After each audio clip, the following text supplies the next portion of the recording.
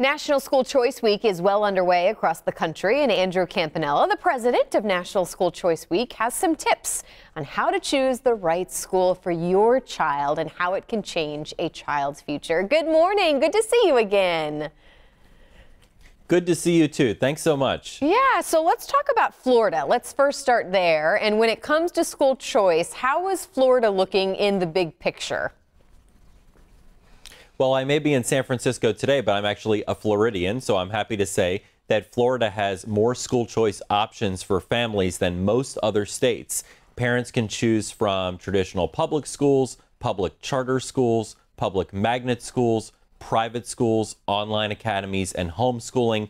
There are a variety of different programs and policies that make it easy and efficient for parents to make these choices for their kids. You know, I'm going to be in the boat for the first time this year. My daughter will be starting kindergarten this year. So for other families like this, even if you're still well into the school year, well into a school, what are questions parents need to be asking in making sure that they're picking the right school for them?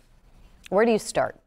The first question you want to ask is, what type of environment do you think will inspire, motivate, and challenge your child? And a lot of that is knowing your child, because you're the parent and you know your child best.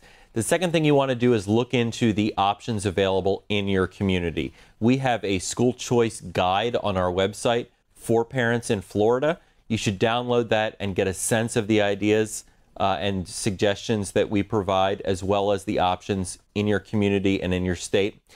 Then the next thing I would recommend doing is, once you get an idea of all these schools in your community, start visiting schools and asking questions of teachers and administrators. So how soon do you do that? Is that why National School Choice Week is now? I mean, can we go ahead and start asking now before the school year starts?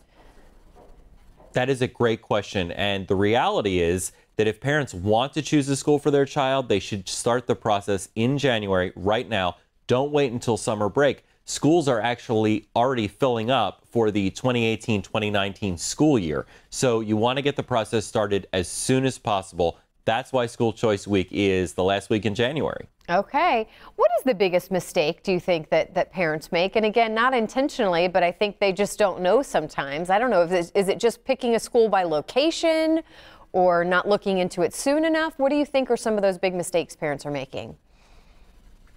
I think the biggest obstacle that exists is still letting parents know about the choices that exist, number one, and two, that they need to get the process started sooner rather than later. I think those two things present the biggest challenges or obstacles for families. In terms of mistakes, families, when they know about their options and they have time to plan for them, I generally see families very satisfied with the choices that they do make. As we close here, what is your thoughts? I'm going to kind of put you on the spot, but if you're in the wrong school, do you pull them out in the middle of the school year, or do you finish that year through and then look at for the next year? That entirely depends on whether or not you think removing your child from school in the middle of a school year would be disruptive to the child or beneficial. There are situations that would warrant both scenarios. So, for example, if your child is being bullied and the school has not addressed that issue, you might be better off removing your child right now.